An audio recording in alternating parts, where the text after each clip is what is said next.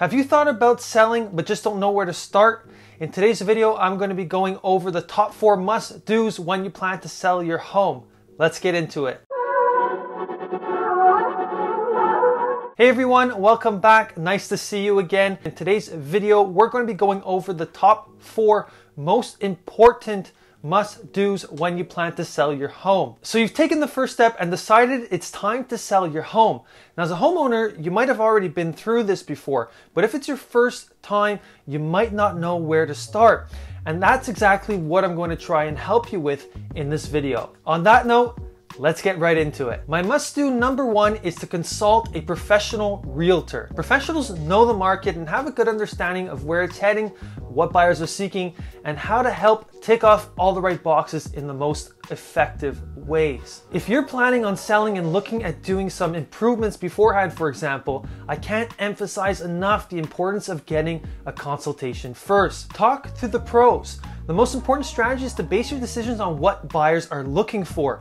You must not base your renovation decisions on your own personal tastes, such as your likes and dislikes. The key is to make those choices based on what the broadest range of buyers are looking for, so you can improve your chances of appealing to the largest audience possible. A professional real estate consultant will guide you through that process and keep you focused. Must-do number 2 is get an appraisal. You probably wouldn't sell your car without finding out what it's worth, or sell a watch on eBay without finding out what similar items were selling for, right? Well, selling your home is no different. In fact, getting an appraisal probably makes even more sense given the potential dollar amounts you stand to make or lose depending upon your pricing decisions. An appraisal arms you with some important pieces of information that isn't accessible by most homeowners. Because conditions in the housing markets are constantly changing, you'll gain up-to-the-moment information on the value of your home, value based on buyer demands, your neighborhood, what comparable homes known as comps are selling for, and much more. As a side note, as a real estate broker, I'm able to access sales prices and different market data that most homeowners are not able to access.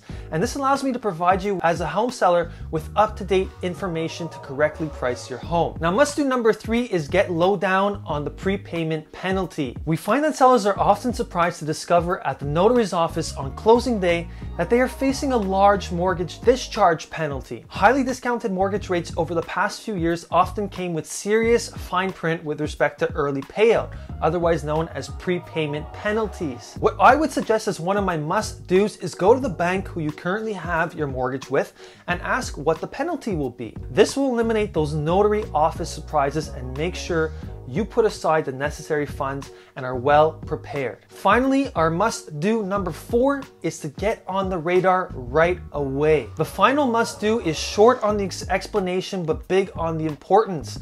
Get your home out there and start creating early buzz. I strongly believe in getting your home on the radar as early as possible. When listing your home, the buyer attention span is short, so you have the highest chance of generating buyer interest within the first 2 to 4 weeks of the listing.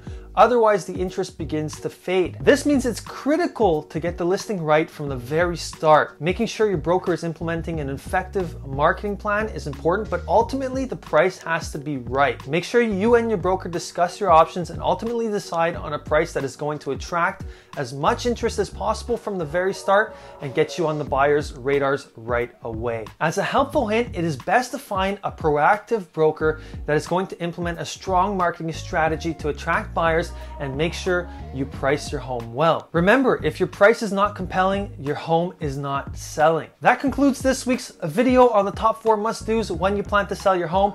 Remember, effectively selling your home is all about showing its desirability and making it create a buzz, and you can do that by following the 4 must-dos I mentioned in this video. If you enjoyed this video and learned something new, don't forget to comment, like, and subscribe to my channel. I have weekly videos coming out every week, so stay tuned for more, and so make sure to subscribe. Thanks for watching, and I'll catch you next time.